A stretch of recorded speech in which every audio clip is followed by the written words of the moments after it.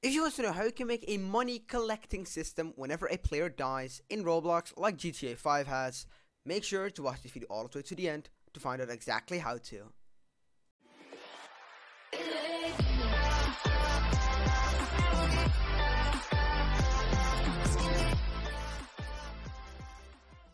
Hey guys, and welcome back to this brand new video on my YouTube channel. And in this tutorial we will be making a money collecting system where if the player dies, they will drop some money, and then after that another player can pick it up, and the worth or like the value of that money is going to be whatever you want. If you want it to be $10,000, just set it to $10,000.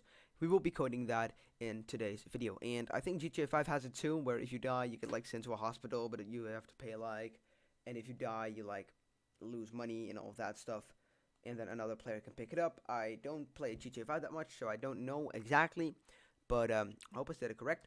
And if you do enjoy this video, give it a like, subscribe to my channel, turn on post notifications, and only 10% of my viewers are subscribed to me, so please subscribe. I need it. No, okay, I don't, but subscribe if you want. And without further ado, let's get into the tutorial. So enough talking.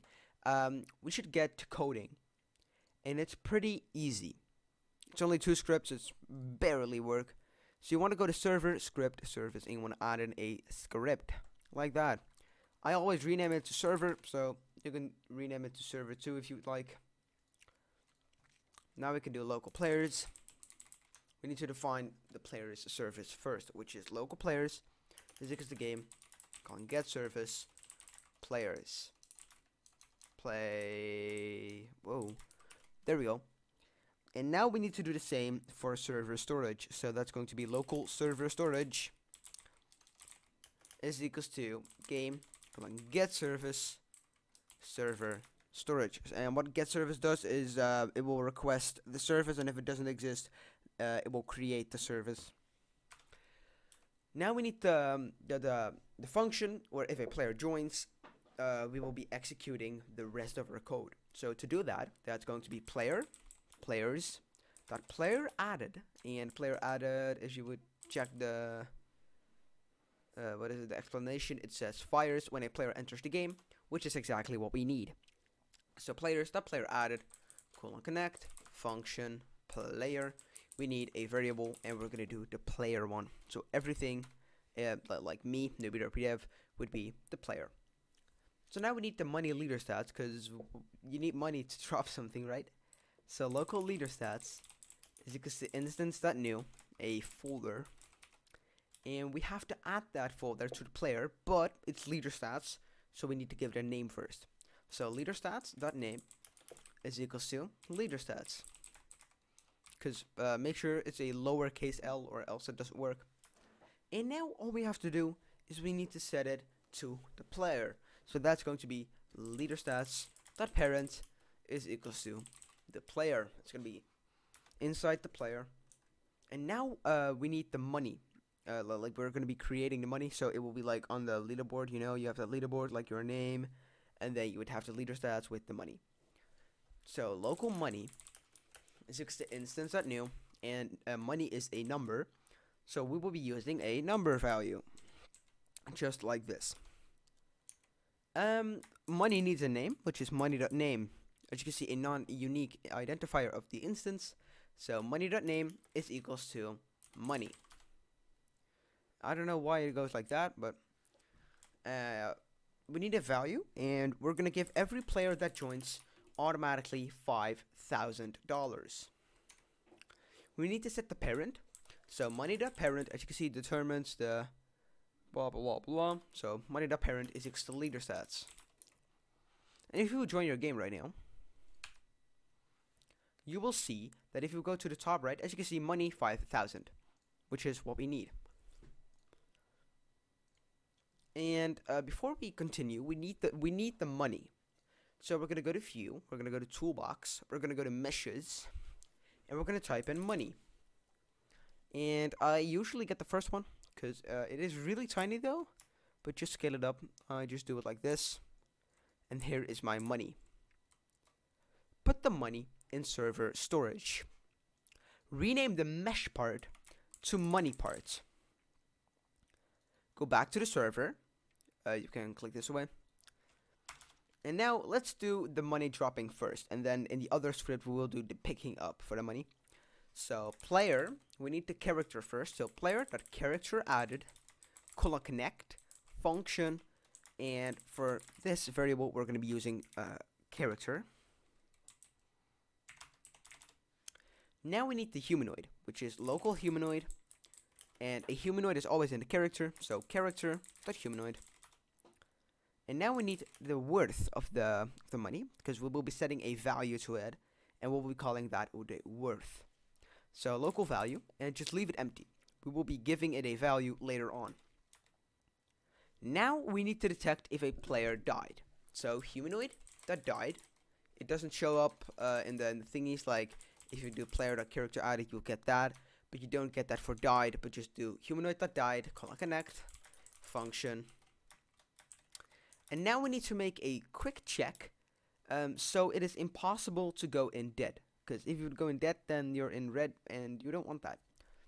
So we'll be checking, for this tutorial, we will be using 1,000. So if you would die, you will drop $1,000. But if you would have below that, we won't go like minus 1,000 or whatever. So if player.leaderstats.money.value is the same or below as 999, so if you have $999 or way less, then we will be we will be removing that value and not 1,000, because else you would go in debt, and that is not good. So if that's the case, then the value is going to be whatever you have, which is in your money. So which is going to be value is equals to player.leaderstats.money.value. But if this is not the case, if you have above $1,000, we will simply be we will simply remove $1,000. So value is equals to 1,000. If you die, you lose the money, so we have to remove that too. So player.leaderstats.money.value minus equals value, because we just set the value over here, and it will be removed from your money. Now we need the quick money spawning. So first of all, we need to get the position of the player. So that's going to be local position. Position is equals to character.humanoid root part dot c-frame, because the c-frame is the exact point in the world wherever you are. That is your c-frame. And now we need local money parts, because we need to define the money part. So that's going to be local money part is equals to server storage dot money part :colon. And now we need to set the c-frame of that money part. So money part dot c-frame, and that's going to be the same as your character, as your position, like wherever you are, that's going to be your position. But we will be doing it a little bit offset, so it's not exactly in your character, but a little bit away. So we got to do times. We got to manipulate it by saying, as you can see, c-frame is a data type that represents both a 3D position and orientation. So position times c-frame.new, and we will be moving it 4 studs away from you. So that's going to be 0, 0, minus 4. Now we need the player name in the money part. But first of all, we need to add in a string value and rename the string value to original. Add in a number value and rename it to worth. Add in a script and rename it to pickup, but just exit the script. Boop. So now we need to do money part dot original dot value is equals to player.name. So we'll check in the pickup script. We'll check if you are touching it, and if you are touching it, that means you won't get it because you died, and you won't be able to get your money back.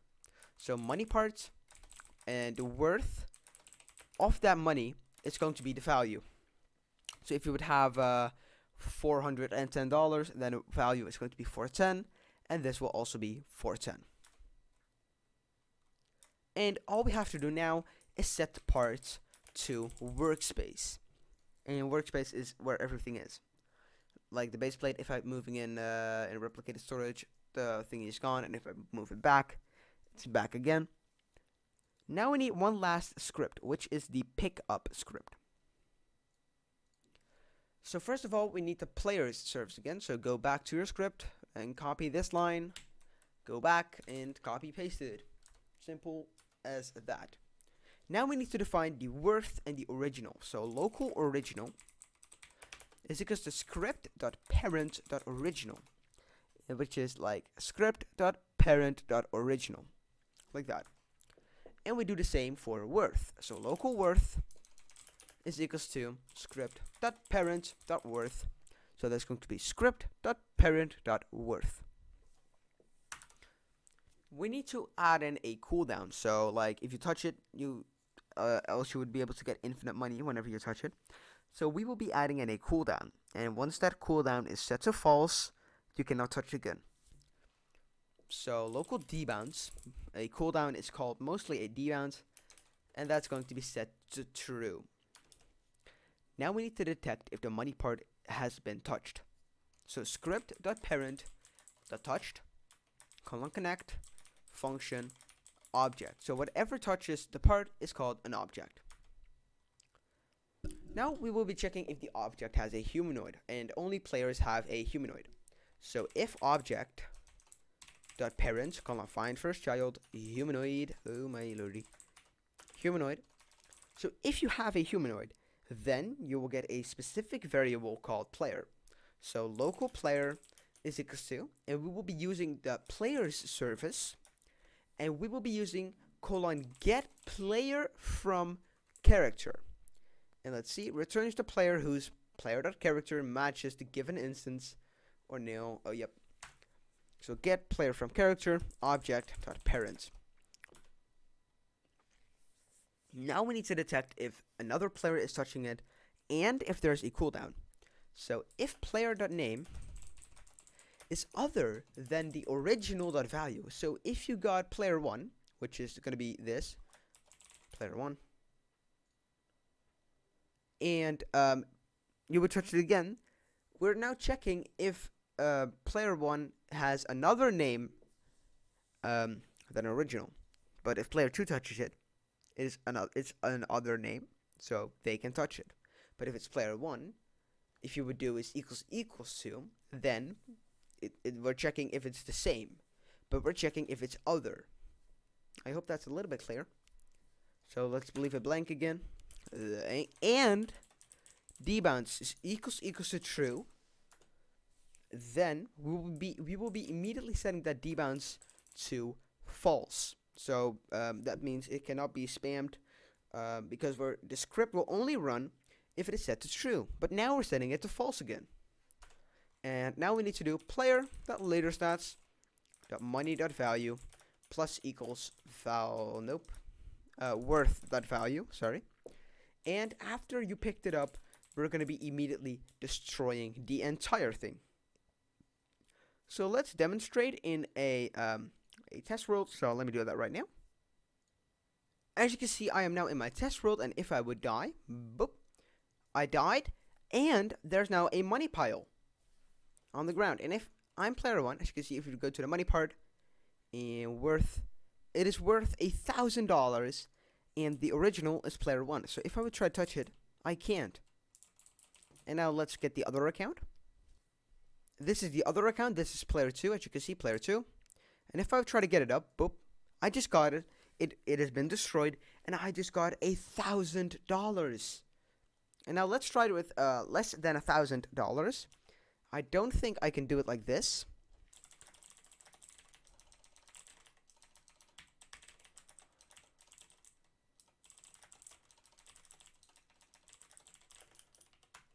Nope, that doesn't work. So let me just change that real quick.